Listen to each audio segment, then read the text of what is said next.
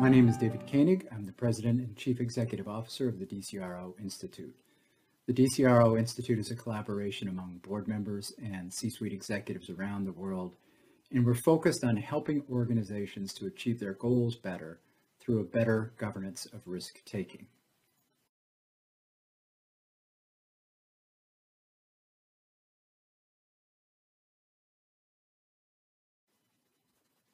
Well, this is a really important question, especially for risk professionals who want to be effective in their communications with the board. You have to realize that there's a difference between what a board does and what management is responsible for doing.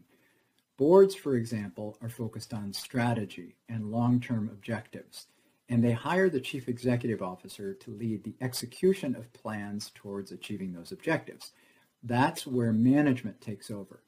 So when risk people are trying to be effective in their communication with board members, they need to put it into the mindset of someone who's thinking long-term, thinking strategy, and thinking about how it is that the organization is structured to achieve goals.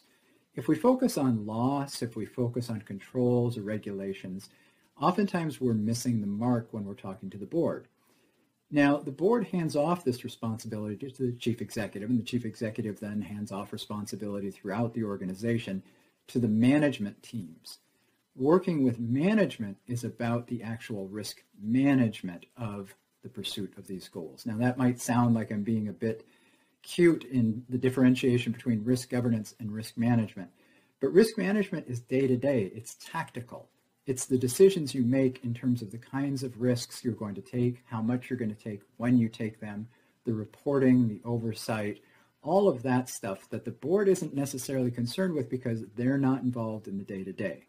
So when you have an opportunity to talk to a board or to a board member, remember to put things in the context of achieving strategic goals in the long term, a positive focus on the governance of risk-taking, and you'll be more successful.